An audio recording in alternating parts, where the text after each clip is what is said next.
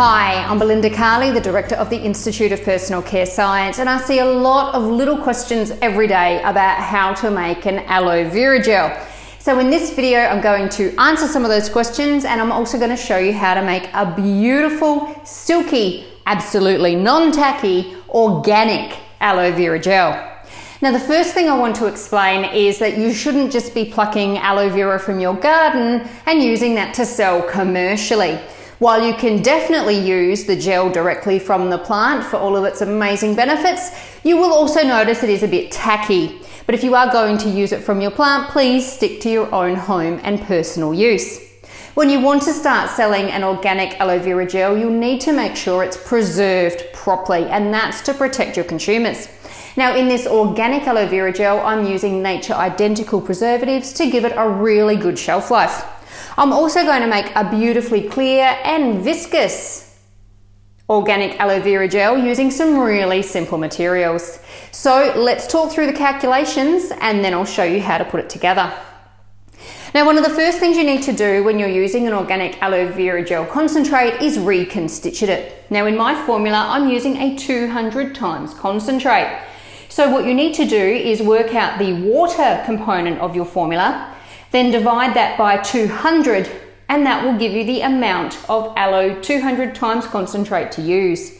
Similarly, if you were using a 100 times concentrate, you would divide the water portion by 100, and that would give you the aloe portion. Then you just subtract your aloe portion from the water, and you'll have your total reconstituted aloe content. And this is important for your ingredient list. You can use the reconstituted amount. Now, also when preparing an organic product to Cosmos standards, reconstituting the aloe vera is important. It must be your very first step before you add any other materials. So let me show you how to put this formula together. This is my aloe vera portion here, so I'm just going to add that in and then give it a really good stir to combine. Even if I was making an emulsion using reconstituted organic aloe vera juice, I would still need to make this the first step of my formula. Now, to gel this product, like you see here, I'm just going to use some high molecular weight hyaluronic acid. And this also helps the product really deliver on moisture protection and, of course, the soothing benefits of that aloe vera plant. Now, when you're adding your high molecular weight hyaluronic acid, don't worry if it looks a bit clumpy, just like you see here. The hyaluronic acid will hydrate and swell to form a nice even gel. If you saw this type of consistency using a natural gum, you'd need to throw it out and start again.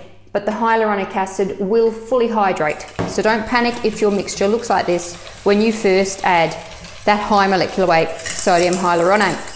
And of course, you can look at my hyaluronic acid video to learn more about the different molecular weights and forms of hyaluronic acid. Now, even before that's fully hydrated, I can then add my preservative. Check and adjust pH.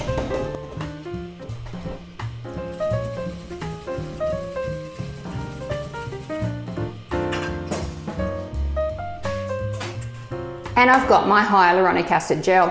Now, don't worry if you make it still looks a little clumpy. Within just a few hours, that hyaluronic acid will hydrate out fully and you'll be left with this beautiful, viscous and totally transparent aloe vera gel. Well, there you go. That's how easy it is to put together an organic aloe vera gel. Just remember, you need to use a high molecular weight hyaluronic acid to get this gel structure, but of course it provides extra benefits to your organic formula. I hope you enjoyed this video. Please give it a thumbs up. Please have any questions or comments below, and make sure you subscribe to receive notifications about all our videos. Happy formulating!